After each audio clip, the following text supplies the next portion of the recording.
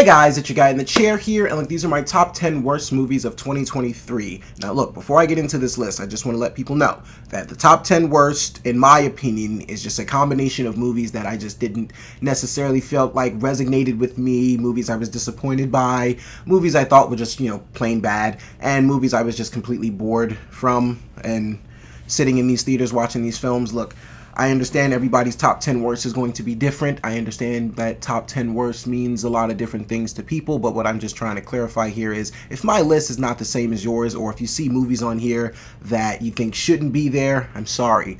I did my best. If you see movies on here that you thought should have been on this list, well, I didn't hate a lot of movies as much as others. Now, I didn't think they were good. Like, for example, The Flash is not on here. For those who were hoping that I would be trashing on The Flash, no, I didn't expect that movie to be good, so it literally met my expectations, so it's not on this list at all. Ant-Man's not on this list either, although I do understand 1000% why that is on a lot of people's lists. Ant-Man, for me, was not one to make it just because Kang was good enough for it just to miss this list a smidge. But for the movies that are on here, yeah, I just wasn't feeling them whatsoever, and I just want to clarify that if it is a movie on here, like I said, if you liked it and it's on this list, I'm sorry. If you felt like one of these movies shouldn't be on here, should be replaced with something else, I'm sorry. It's my list, so it's all I can do. But without further ado, let's get on to this list.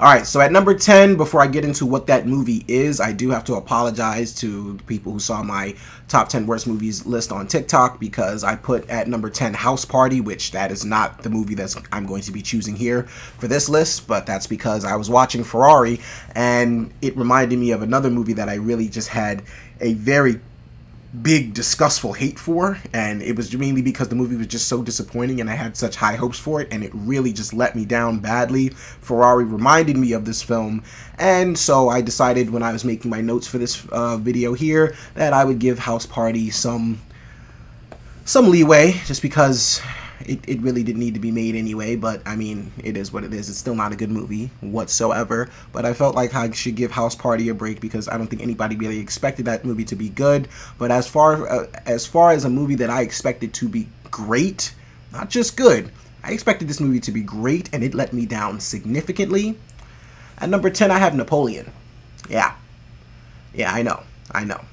A lot of people like this movie. A lot of people really think this movie is really good. For me, like I said, I watched this movie twice, and coming out of my first screening, the only thing I thought that was good or salvageable about these movies are the battle sequences. When you watch this movie a second time, it takes so much longer to get to the battle sequences from the boring-ass narrative that this movie is presenting to you. It is frustratingly boring. I am very just upset. Like I said, I'm not going to go over like full details and like literally review these movies all over again, just giving my overall thoughts. The Napoleon Josephine dynamic frustrated me the entire film, because it's like we just couldn't find anything else to focus this man's life on, and it's one of the most disappointing biopics from who I would say one of the best directors in Hollywood, or at least a very acclaimed director, I would say. I mean, maybe he's not one of the best, but Ridley Scott's damn sure very acclaimed, and he's got some hits. So I was expecting big things from this and Joaquin Phoenix, but I was just completely let down by this entire film.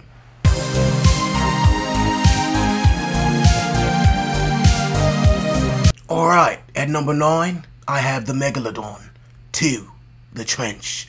Yeah, Jason Statham's here. I wish he wasn't here because, well, I mean, I wish he wasn't doing these movies, because The Meg, whenever the first one came out, that made my worst movies of whatever year that movie came out list 2, and here we are. Surprise, surprise, The Meg 2. It's on my list yet again. This movie, but the problem with this movie is just, it takes itself way too seriously. Like, I don't think they really understood what the assignment was, that your movie is literally about a giant shark, just bigger than the last one, and you have Jason Statham in this movie, so it doesn't need to be serious whatsoever. But they decided to make the first, like, hour and 15 minutes of this film a Planet Earth type of documentary, and it just didn't need to be that. It's a movie about a giant shark. You guys didn't need to make this more difficult than it already had to be. And then just the immense stupidity that this film just has throughout its entire runtime. It's just not good. I'm sorry. But I think The Beekeeper will be better. At least I'm hoping. Come on, Jason. Come on, Jason.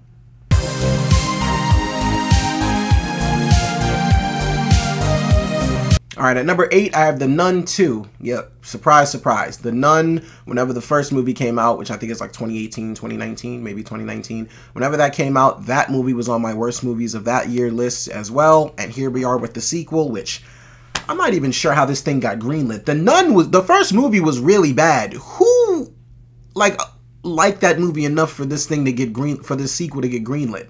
And it's just a continuation of the same boring story, boring and predictable story that you're seeing in the first movie. Like, it's just a continuation of that with just more careless jump scares, more careless characters, more just nonsense that really just doesn't connect to anything in the Conjuring universe. Please kill these movies. Y'all have already turned the Nun, who I believe in The Conjuring 2 is one of the best characters in the film, other than the Crooked Man. Those are two of the best characters in The Conjuring 2, and you've completely just tarnished her name. Stop making these movies. This doesn't need to be a thing anymore. Please just kill this. Please, just, I'm begging you to end this.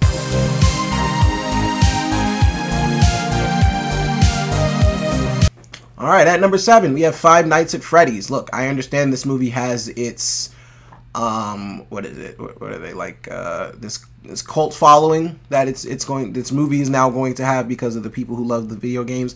I loved watching people playing the video games. Shout out to Markiplier once again. I loved watching people play the video games itself, and I thought the story and lore was good enough in order for them to make a very entertaining movie, and one where they could actually make some sequels that they could get into the very dark history of what this game is.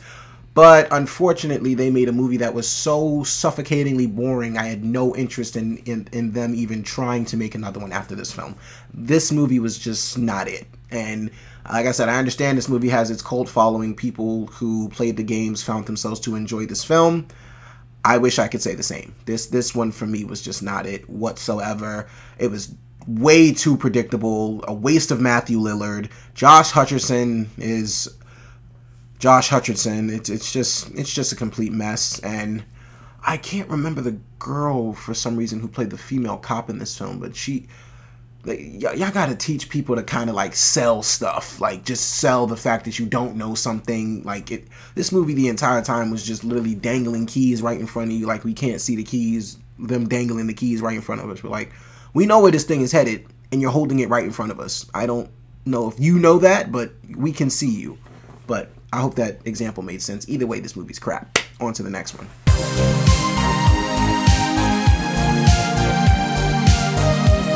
Alright, so at number 6, we have Strays. Now look, normally I say that, you know, for me, there's really nothing worse than a bad comedy movie, because you just sit there, there's nothing worse than just sitting there and not laughing. But the only thing worse I can think of is the next 5 movies that follow this one. But as far as number 6, yeah, Strays. This movie was painfully unfunny. Like, it was just a bunch of toilet bowl shit humor jokes that really get you nowhere. Personally, from what I remember of this movie, which I only saw it once because that's honestly the only time I needed to see it, it makes you laugh for maybe a period of like 2 to 3 minutes, and then it's followed by 10 to 15 minutes of just complete nonsense. And not hysterical nonsense. It's literally just complete nonsense that you're just sitting there with the straightest face thinking, how is this funny? How is anyone thinking that this is actually a funny movie? I have no idea whatsoever. Will Ferrell's more idiotic characters, which I talked about in my review of this film, they kind of, you know, grind my gears. But, I mean, sometimes his idiotic characters play out to be very hysterical and funny. In this case, not even close. And it was a damn good voice cast too, so I'm not necessarily sure how they missed on this one, but I am, because the trailer looked pretty stupid to me in the first place. But this is just a complete swing and a miss. Please don't try to do anything like this again.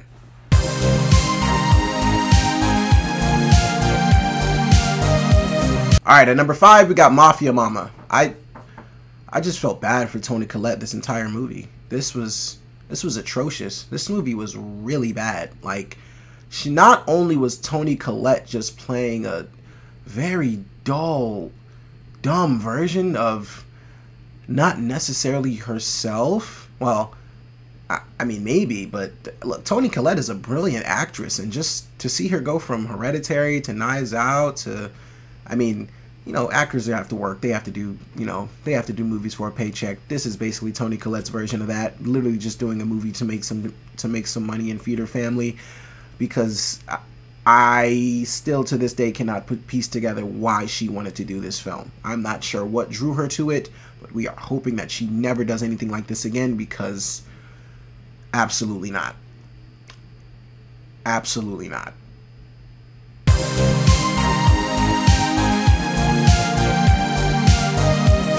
Alright, at number 4, we got Insidious: The Red Door. If you've seen this movie, you should understand where I'm coming from immediately. Like, just hearing Insidious should give you just complete spine-tingling heebie-jeebies, and not for good reasons at all. It's because this movie was complete and utter garbage. I mean, once they pulled up to a college campus, I knew this movie was heading downhill very fast. We had nowhere for this story to go whatsoever. Because if there's anything I know about pulling up to a college campus, or if there's anything that Gemini Man taught me, it's that bringing someone to a college campus means the end. Means that we really just did not have any ideas whatsoever. And if you've never seen Gemini Man, I wouldn't recommend you watch it, but to understand that college reference, you'd have to see Gemini Man. So watch it at your own discretion, I guess. But look, as far as Insidious, what was this movie called? The Red Door? Yeah, the Red Door. It's a very painfully boring continuation or ending to this incredible franchise. I'm not gonna lie. Now, The Last Key, which I really thought should have been the last film, was not that good either, but the first 3 Insidious films are very good, and they can kind of, you know, at least leave you with some sort of, like, honestly, nobody remembers The Last Key, so we all really appreciated those first 3 films. Nobody really remembers The Last Key. We only were really there for the old lady, but I mean, other than that, nobody would have remembered that film, but you just had to go make another one. Had to go make another one and bring the red lipstick monster back into it and ruin his name too. What did he do to deserve this movie? He didn't do anything to y'all. Patrick Wilson, like, come on, man. Patrick Wilson just, he made a swing and a miss, which happens. But this was one of the bigger misses of the year, and for me, this movie just was not it whatsoever. I don't need any more Insidious movies. We can be done with this franchise, which I think this was supposed to be the last one anyway, but just for the hopes I had going into this and the way I felt walking out, we don't need to attempt this ever again.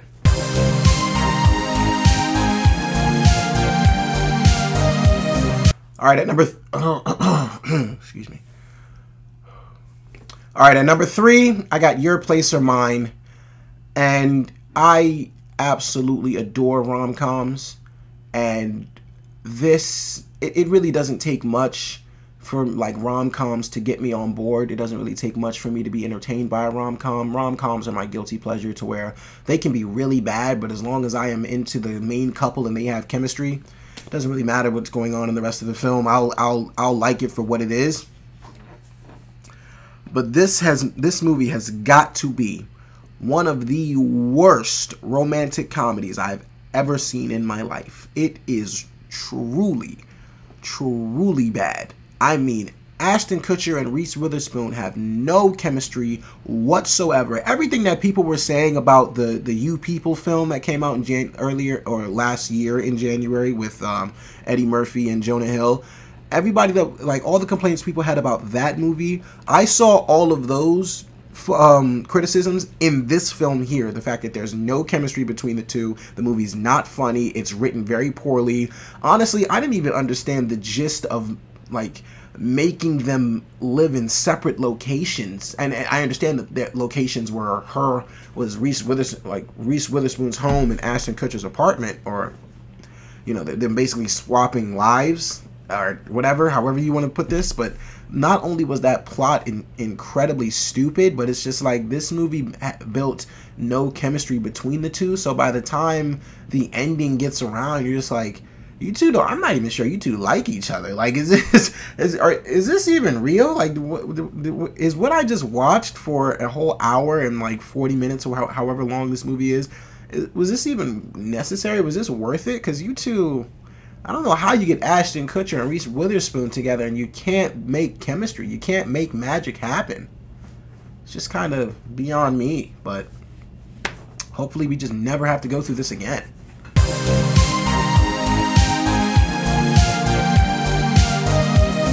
Alright, at number 2, we got 6'5". So, bouncing off of Mafia Mama and talking about actors having to just do movies because they need to feed their families.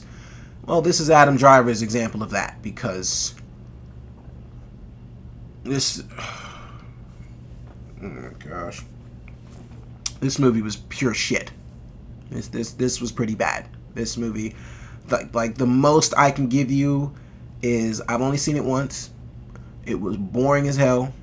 They somehow made a futuristic tone, or like a futuristic sci-fi movie with dinosaur elements. They somehow made that boring. Adam Driver has futuristic laser technology and he's fighting against dinosaurs or on a planet of dinosaurs. Somehow they just made that movie incredibly boring. The young girl that plays in the movie barely is a factor. Don't remember her performance whatsoever. She doesn't even talk until maybe like 40 or 45 minutes into the movie, and by then you are already bored out of your mind just waiting for the credits to roll. Never again. I've only seen it once, but now that I've talked about it, I literally just want to do the Men in Black and just erase that movie from my memory. And I'd love to erase it from all yours. So if we can all just join hands and do this.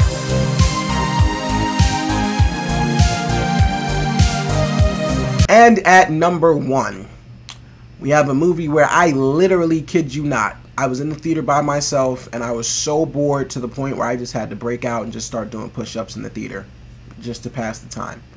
I was so bored throughout this entire film. It was just a bunch of ridiculous stupidity going on from beginning to end, and I really just had no patience for it whatsoever. But I do not walk out of movies. That is not something that I advocate for at all. I mean, not only because, like, it's not really because of the fact that, you know, I spend my hard-earned money, you know, it's not really that notion. It's just I love movies too much to really just walk out, you know, like because some part of me is going to wonder, okay, even if the movie was completely ass, I got to know how it ended. So, like, I don't like to give myself those sort of anxietal feelings, but I'm sorry, I'm taking too long to get to what movie this is. At number 1, we have Fool's Paradise. Now, a lot of you probably never even heard of this movie, but it stars Charlie Day, Kate Beckinsale, Ken Jeong, Adrian Brody. There's a lot of people in this movie, man. I can't think of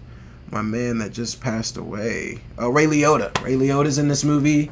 It's got a lot of... It's like I don't know if you guys ever saw Amsterdam with Christian Bale, John David Washington, and Margot Robbie, but it's like that movie, just a cameo fest of absolute non-cynical bullshit. Or nonsensical bullshit, I should say. It's just a lot of just nonsense going on. This movie is so boring. It's not funny whatsoever. Like, Strays, like, that's one of the unfunniest comedies I've seen this year. Fool's Paradise, it was supposed to be funny, but I promise you, I missed the joke. I missed the joke completely because I did not laugh more than maybe like 3 times in this film, and it has at least 75 jokes it wants to set up for you, and none of them hit.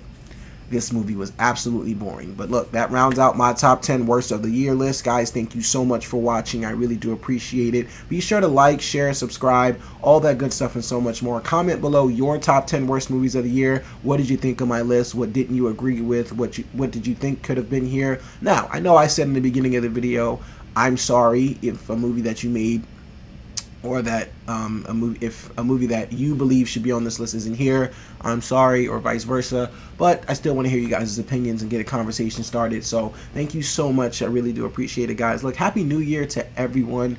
Go out there, just be positive, be yourselves. Let's try to just make the world a better place as much as we can. It's a crazy world out there, and honestly, just being yourself helps every so often.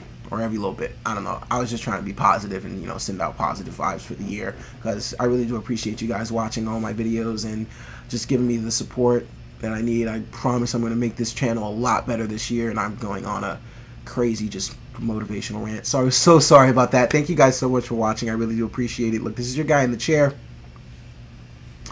More content coming to you soon.